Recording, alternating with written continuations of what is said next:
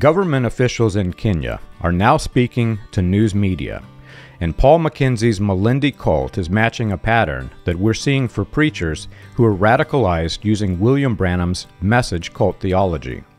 According to homicide detectives at the scene, quote, Mackenzie brainwashed his converts using William Branham's end of days theology and convinced them that starvation could hasten their escape from this life to be with Jesus. We have received a flood of questions and comments concerning the last part of that statement by homicide detectives, that starvation could, quote, hasten the escape.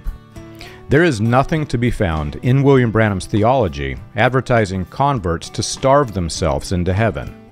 If there were, we would not find a single convert. Nobody joins a cult with the intention of taking their lives.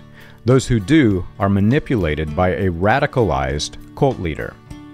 In all cults with tragic ends, the loss of life is a consequence, not a core doctrine.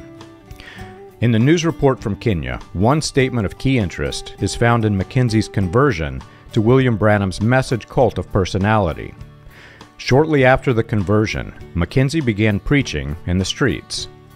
This is a pattern that we have seen when a cult minister is radicalized with Branham's doomsday theology. We can confirm that Mackenzie was preaching doomsday theology from his videos on YouTube.